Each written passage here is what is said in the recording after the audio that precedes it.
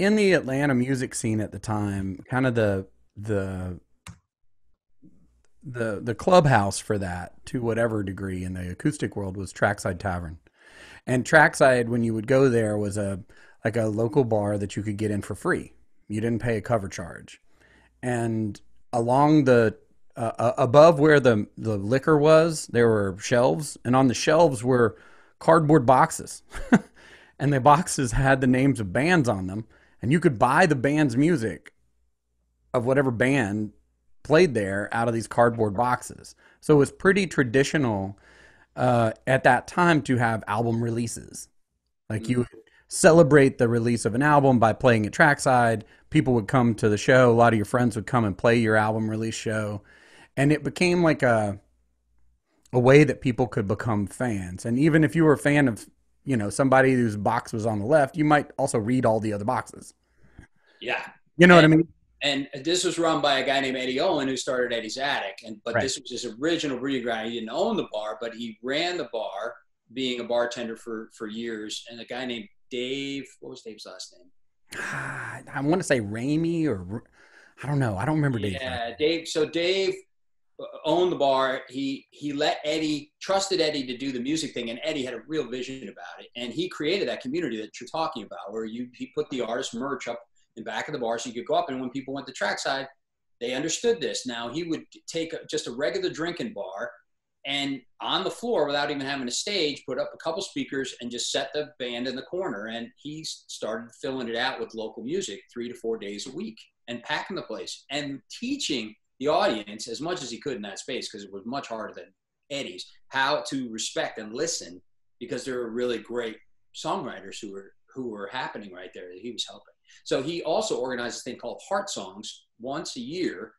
And that was another way that he would say, he would get you to buy, just somebody, an audience, a person coming to Trackside for the first time, buy into the scene as much as a band. Mm-hmm. So this was the way to do it. And so, which was a really strange and really wonderful thing that this music lover, who Eddie is, brought to the world. It was he had such passion about how to get, he just respected songwriters and how they got the stuff. And he was a fan of all of it. He sang originally, he was a fan of it. And he showcased them. And this allowed a really fertile scene to happen in the acoustic scene in Atlanta. That's what built that scene up, as Trackside and Eddie's kind of what's the word for it? His way of his maestro hand on how to develop this scene. Yeah. And that, and then that's basically moved into a space about a mile away, up in the attic down in downtown Decatur, that became Eddie's Attic. Yeah. Whoa, we opened the can of worms there, sir.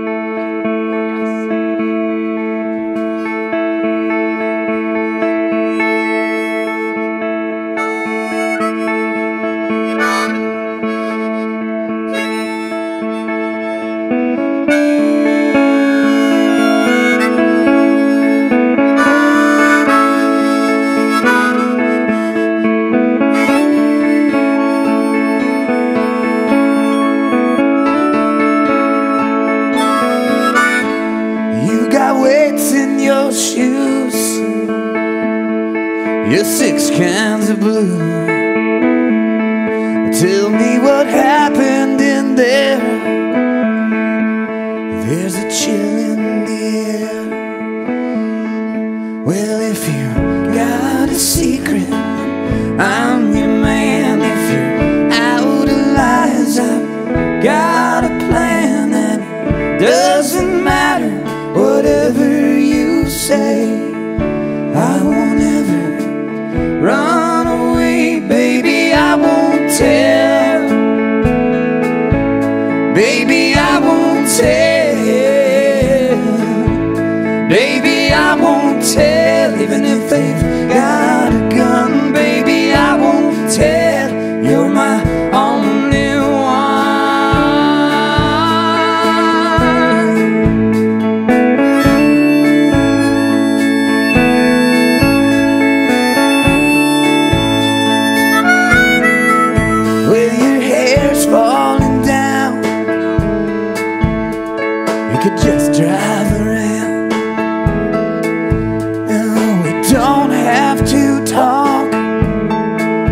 can turn the radio on.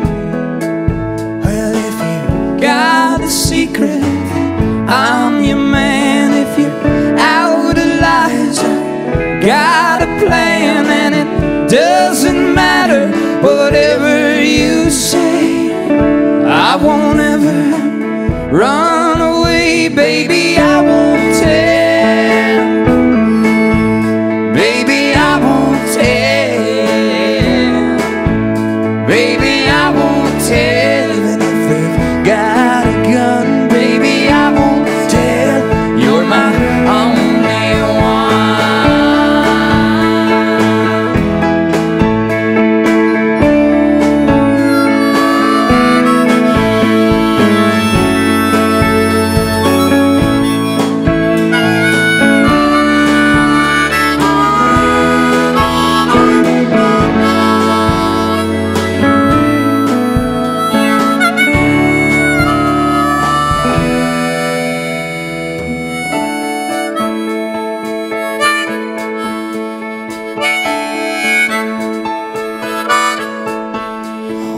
Things that you say, please don't push me away. Tell me what happened in there. No, you don't have to be so scared. If you got a secret, I'm your man. If you're out of lies, got a plan, and it doesn't matter whatever you say. I won't ever run away, baby. I won't tell. Baby, I won't tell. Baby, I won't tell. Even if they've got a gun, baby, I won't tell. You're my only one. Baby, I won't tell. You're my only one.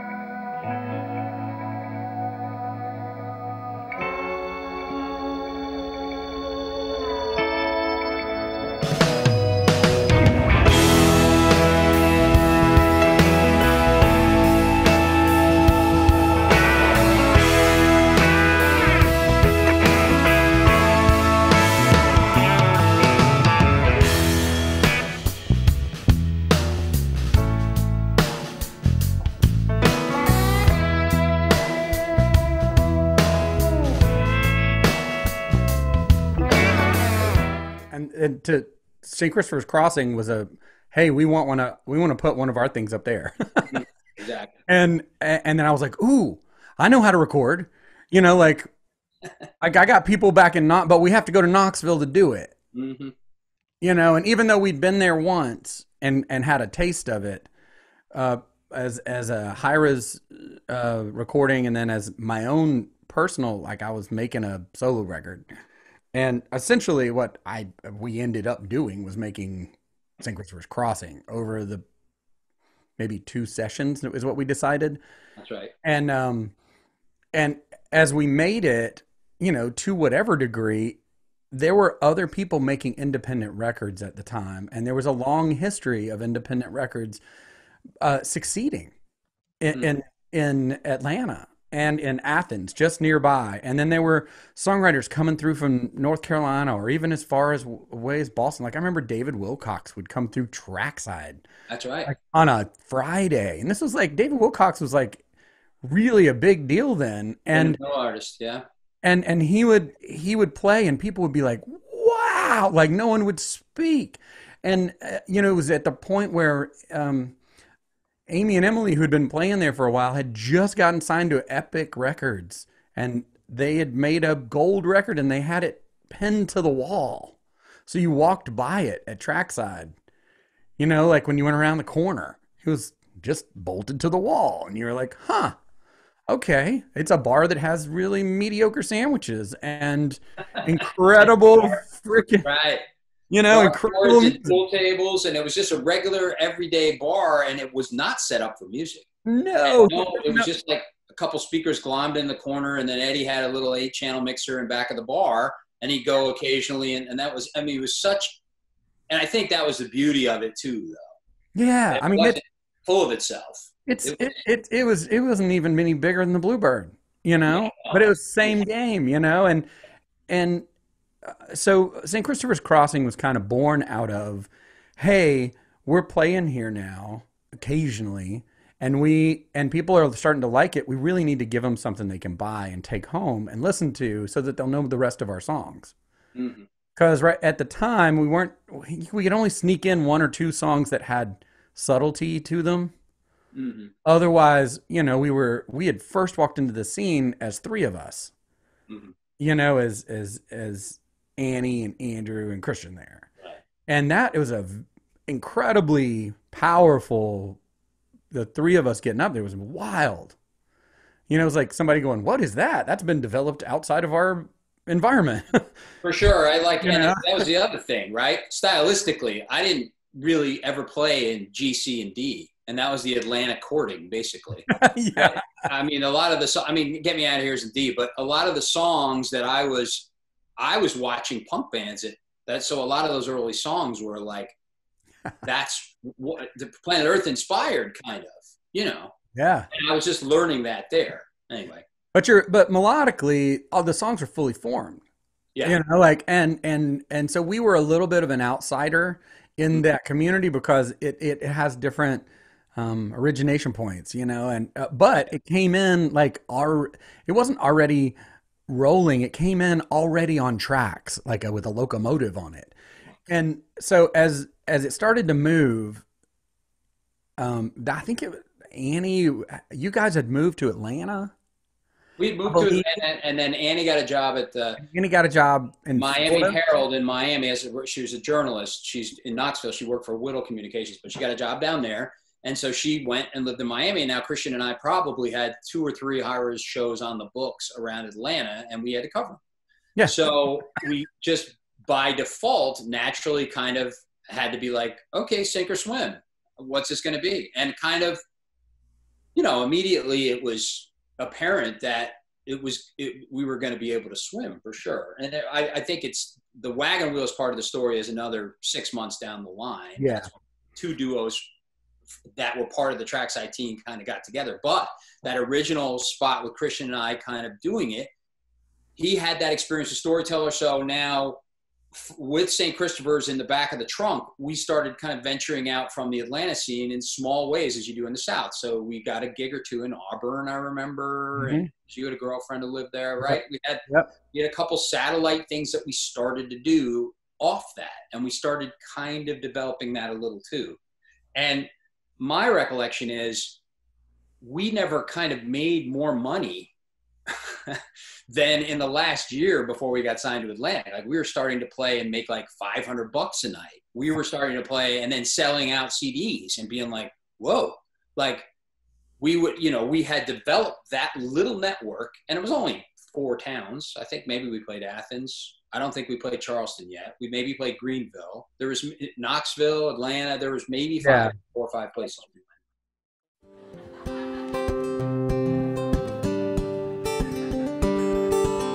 I pound the gravel on my roof, slow as I am to come upon the truth, what I still don't want to see. that it's time for you to be done with me. I don't want to say goodbye. You know it makes me crazy to see you cry. I don't want to say goodbye. So I'm going down to Eddie's, I'm not gonna come by.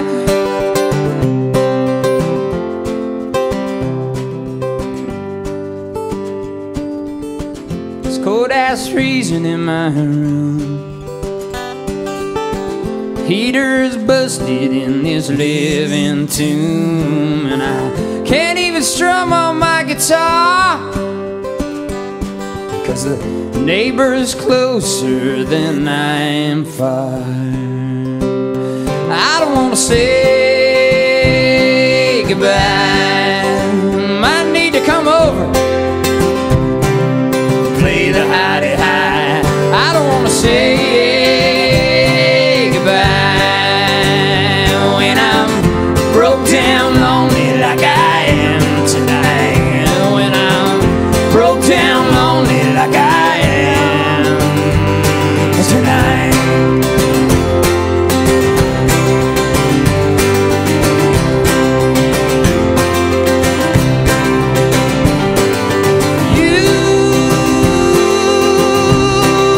You and me together,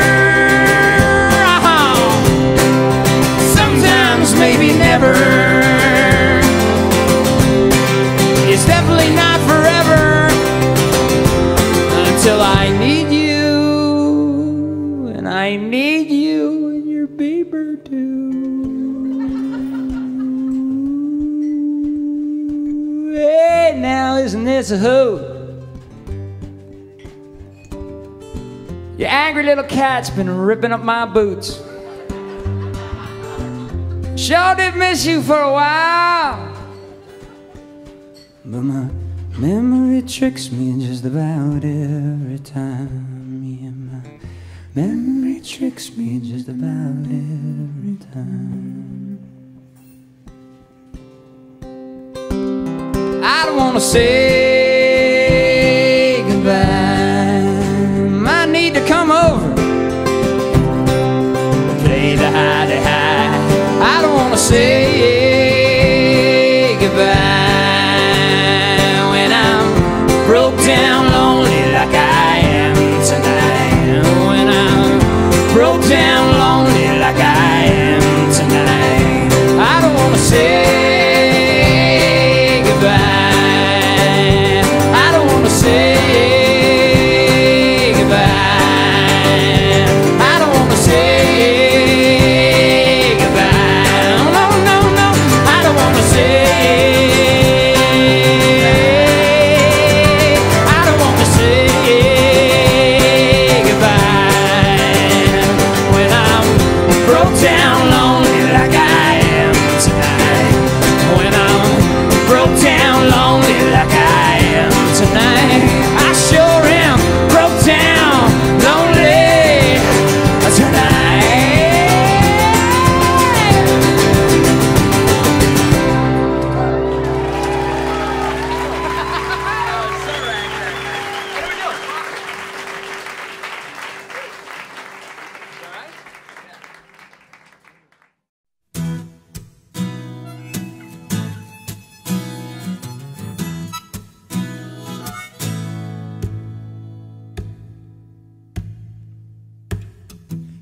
We developed it on our own out of the back of the car. But the strong, that fertile ground of what Chris is talking about, of how powerful Trackside was as a focusing agent. And that's the other brilliant thing Eddie did. He set up kind of a blueprint of how to get yourself up on your feet. And he established a store in the back of his bar that you aspire to putting a book in or a CD, like aspire to putting some content in. You knew you had to go figure it out yourself. You went and made it. You went and pressed it. He helped you with a CD release. He did all, I mean, really love an amazing kind of godfather. I've met only a couple people who are local mentors in music like that. I met another guy just recently up in Illinois who's doing it through a house concert series, which is incredible. But Eddie is a completely unique figure in my life. I had never met anybody like him before. And I always, with time and distance, appreciate him in retrospect. I wonder what I put myself a lot of times in, like, what was he thinking Yeah. when I would insert the sentence here? And I remember, because I was at Emory just down the street, and I would get out of my 2 o'clock class and I would go to Trackside. Right. And I'm in there with like the two people that have been drinking since it opened at 1, you know, and and I'm not old enough to be in there, and I'm asking for a ham sandwich, which is kind of like, yeah, I was grateful for the food. Mhm. And I would just ask him things, or I would try to pull out my notebook and copy across the mailing list, or I would whatever, like, so Eddie, tell me about, who do you got that's new, or what other clubs do these people play? Like, he was like an encyclopedia of what to do next, Mhm. and somehow only let it out at a piece at a time. And then I remember continuing that for a long time. Like, Mhm. I remember getting phone numbers of Amy, who ran the Bluebird at the time, from Eddie, Mhm. who was, and I think it'd be fun to ask him if he was routing people, Right. to find out if there was another level to the game that I just wasn't aware of. Yeah. But I imagine must have been going on, because I remember he'd say, "All right, pledge calendar," and then we had these big giant black flip calendars, and he would just book months ahead. Yeah. And so you knew in your mind that you had 5 more shows coming up, and that it was likely to be the same people that were at the show that's coming up this week. And Mhm. what in the world are we going to give them that's going to be different Mhm. to make them want to come back? Mhm. Yeah. Yeah, and I mean, what you also have to remember about Eddie was he was a bartender. He wasn't a music booker. He wasn't a guy like, I imagine, like Amy at the Bluebird is not serving the drinks, but Eddie is a really good bartender too, in terms of Yeah. like that part of being a bartender that's social, Oh, yeah. that's getting people to be comfortable and then tell their stories and then meet people around them. I mean, a really good bartender is just as good at that as they are making drinks. So that aspect of his developmental, like all this other side, this other brain of helping develop a music scene, was really strongly influenced and aided by that. That helped him a lot, Yeah. right? I mean, you at Eddie's Attic, the most interesting times that I remember were after shows with performers coming in, sitting on stools in front of 6 people and playing their new songs. Yeah. And Yeah. I've That was never so fun. seen that anywhere else, right? But that's Eddie, who's like, he put a glass in front of you, put a little maker's mark in front, in it, and then you'd sit and you'd talk and meet these people. So it was a confluence of, through one person, like it's just particular, right? I mean, it's the blueprint is particular. We had a whole other conversation about Eddie's Attic and its ownership, and its the legacy about it of Eddie, to me, is a story that is so rich, because so much has come to the culture without even understanding the ghost prints of what it stepped through to get there. And he is a big giant ghost print that's everybody doesn't know about. I think people in Atlanta do, but like culturally in America, there's this music scene that he kind of single-handedly helped get Right. on his feet.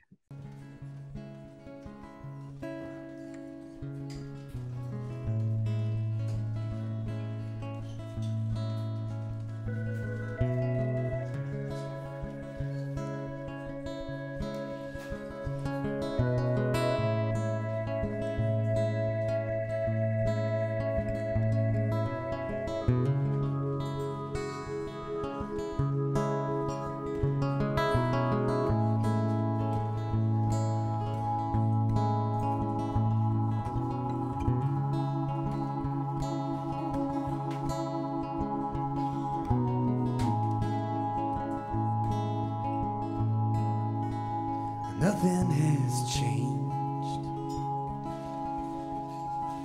as far as you can tell. You're still the same as you were before you fell.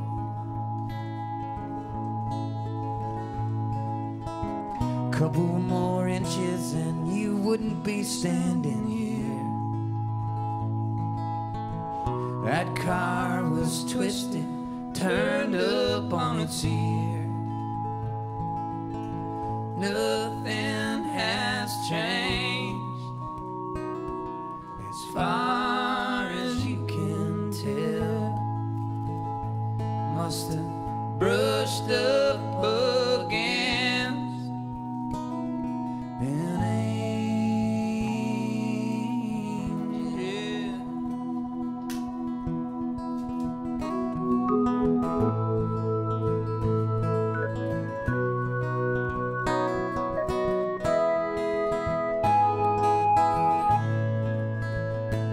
Must have brushed up against an angel.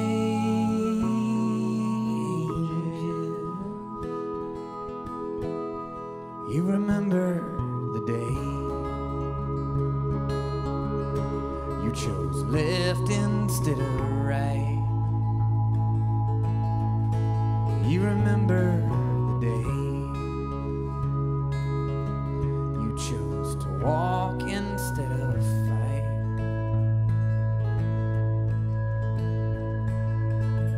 Couple more inches and you wouldn't be standing here.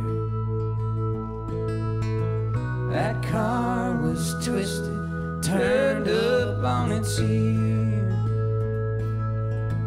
Nothing has changed as far as you can tell.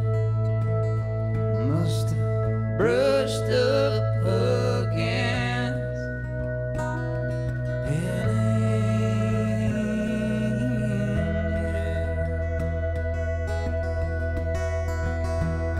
Well, there were no trumpets, no cold flashes of light, but you still think it's an accident that you're sitting here tonight.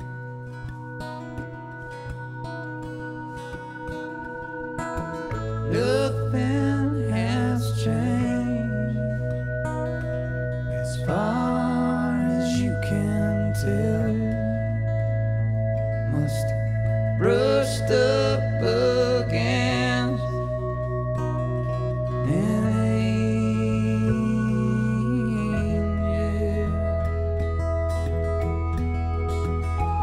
Ooh, nothing has changed as far as you can tell. Must have brushed up against an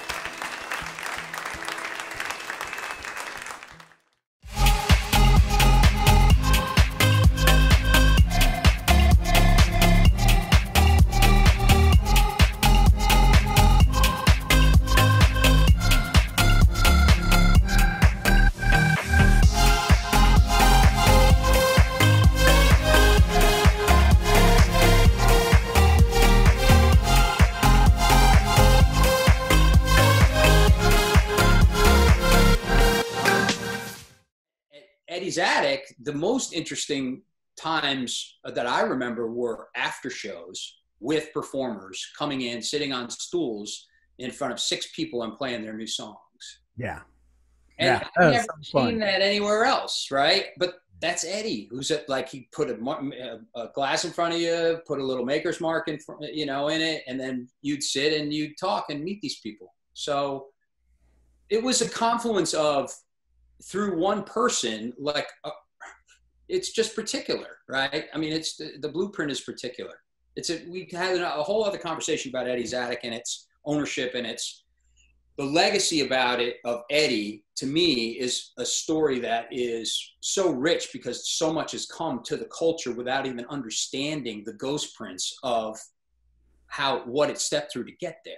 And he is a big giant ghost print that's everybody doesn't know about. I think people in Atlanta do, but like culturally in America, there's this music scene that he kind of single-handedly helped. Right.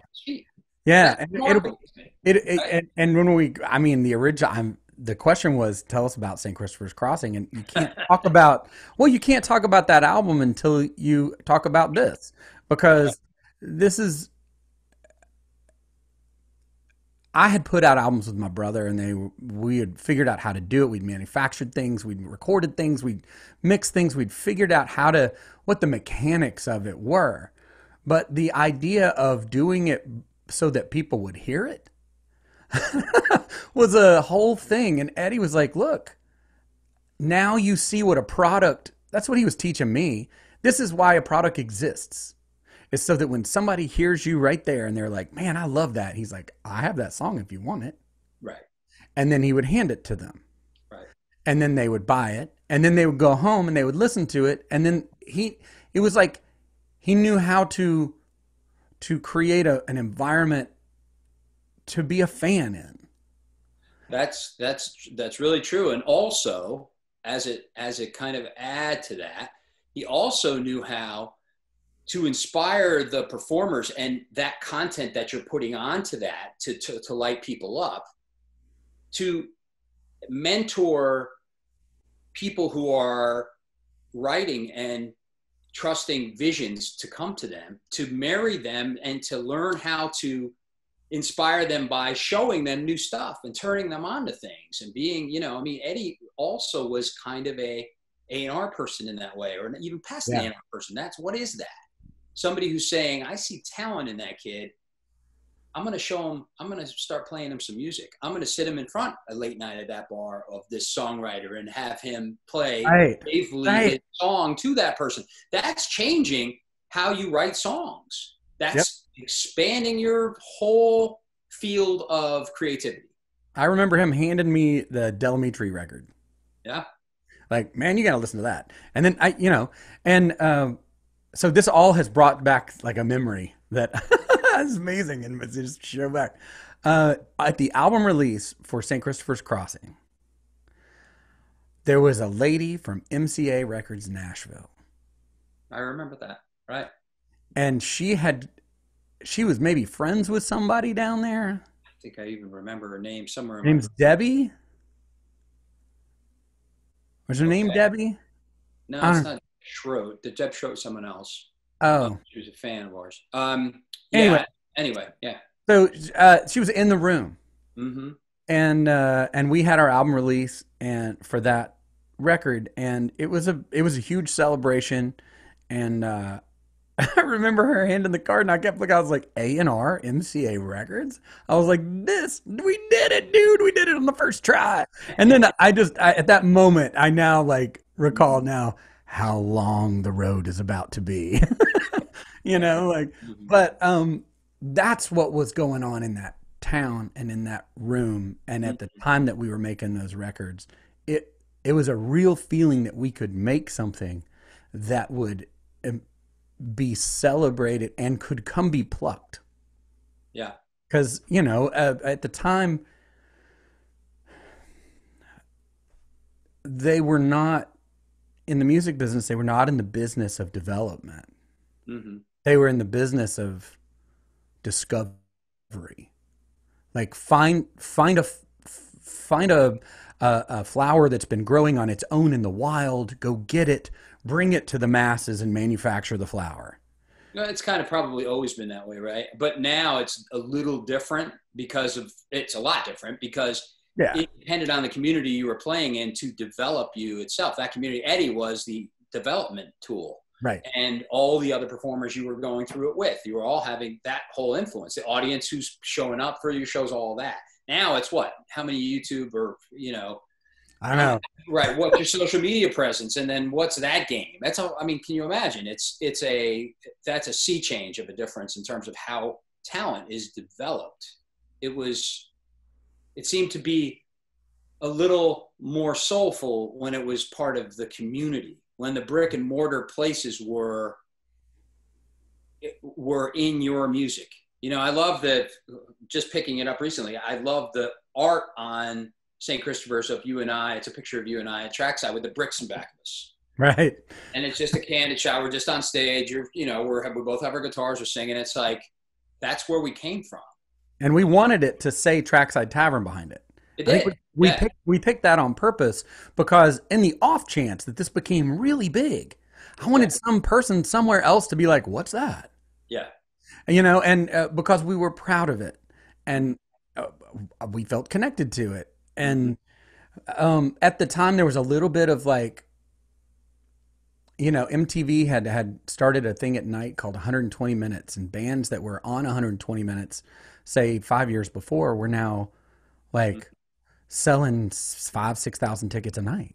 Like it wasn't, you know, when the odds of pulling something like this off as a real life were just way not in your favor.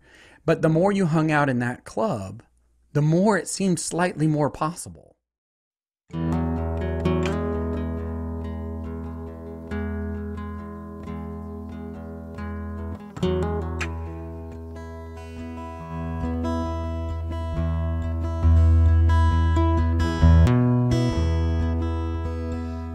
Bring me little water, Sylvie. Bring me little water now. Bring me little water, Sylvie. Every little once in a while.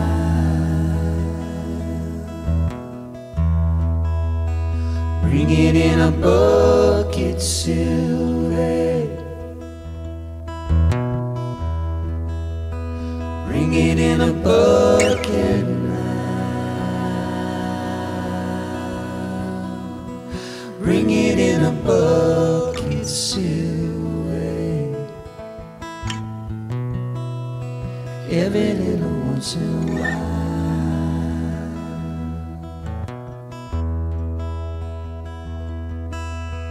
Sylvie, come running.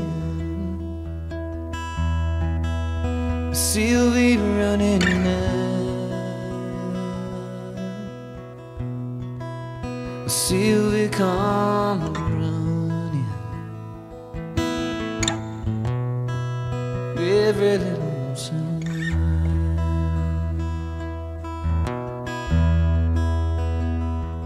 Sylvie, come running.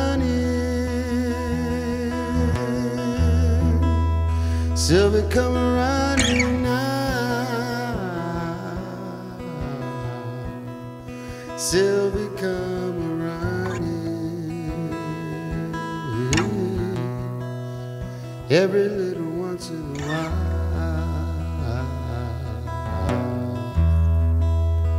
Bring me a little water, Sylvie. Bring me a little water now. Bring me a little water, Sylvie. Every little once in a while. Bring it in a bucket, Sylvie. Bring it in a bucket now. Bring it in a bucket, Sylvie. Every little once in a while.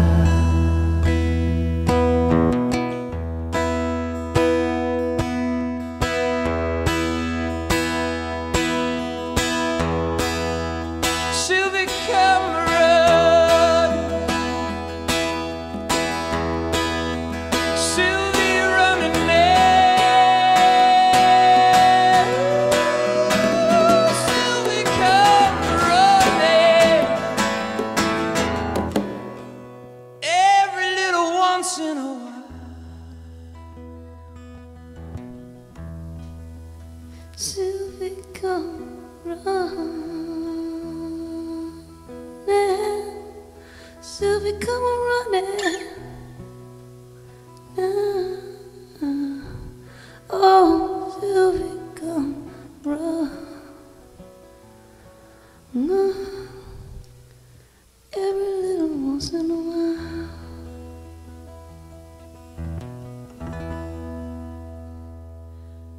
Bring me a little water, Sylvie. Bring me a little water now. Bring me a little water, Sylvie. Every little once in a while. Bring it in a bucket, Sylvie. Bring it in a bucket now. Bring it in a bucket, Sylvie. Every little once in a while.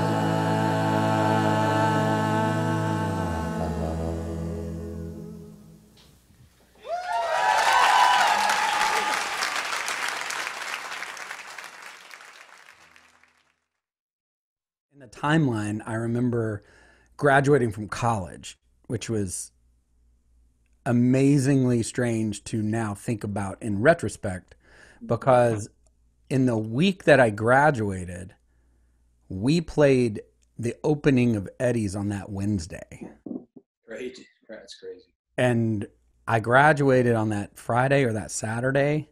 And it was like Mikhail Gorbachev was the speaker, and it was translated through the Russian translator over the loudspeakers, and I was hungover. It was really odd. And and we had gotten the phone call in March of that year because we were up with Ellis in Boston playing an in-store at HMV.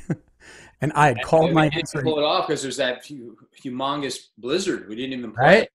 Right? And I remember. called my answering machine while we were eating soup or something. And I came back from the payphone and said, guys, there's a message on the machine from Jennifer. It looks like they're going to offer us a record deal. Wow. And it didn't close by the time I graduated college, but it was there in front of us. Yeah. In that year. So that was 1992. That's right. And it probably didn't close until October of that year. And we probably made Words Like Numbers during that time. Yeah, that's right. And then the record didn't even come out until 94 because they bumped it a year. Yeah. Although, and that was not from any scheduling stuff, but that was from our management. Once we got management, Leopold, they had said, let's take this original recording and take it over to Hugh Padgham and sweeten it up and kind of re-gloss it. So, yeah, so there was, you're right, a period of a good year and a half in between getting signed originally and us finally seeing that light of day. The wheels stopped playing, and you and I are like, now we're on a different track. Now we're producing, thinking about what are we going to do for Atlantic. We got management. I guess that's the next part of the story, really. But but it's just a really interesting launch because now that I hear us talking about it, it was very community, and then our community just kept getting smaller. Yeah, because our experience became more and more unique. Like we were not there weren't other people that were also signed to Atlantic in our backyard. Yeah, that's true. Even though awkwardly they were all over the Southeast. Yeah. When you look back at it. Right. You remember while we were there, they called us and they were like, what do you know about Hootie and the Blowfish? I remember Jason Flom saying that. I recall. And that was after we'd made our second record there. That was released during Bloom's time. Yeah. And Collective Soul. Yeah. And all this, it was all coming from the Atlanta scene. And so, the Southeast, that's this breeding ground of like how to develop an act or let an act self-develop. Atlanta's a remarkable scene between hip for now 20 or 30 years being under the radar of being seen as a cultural scene of import, just like Seattle or Nashville or Austin, or Atlanta's kind of like a stepchild of those. And I never understood why, because so many different scenes between urban and hip hop and rap and country and folk. And I mean, wow, what town has such a rich, as much rich American heritage as Atlanta does? It's like, whoa. I mean, Leonard Skinner developed in a weird little bar downtown Atlanta in 1975. The Allman Brothers played Piedmont Park. That's how they. I mean, Atlanta's history is like, it's staggering without being considered the top shelf of music. Yeah. What's your take on that? Why is that? Well, actually, being involved now in the Grammy space, they're about to announce that there's a Grammy museum that's going to be here, and it's mainly the success of hip hop around the world as like the dominant communication of music, and now there's somewhere you can go.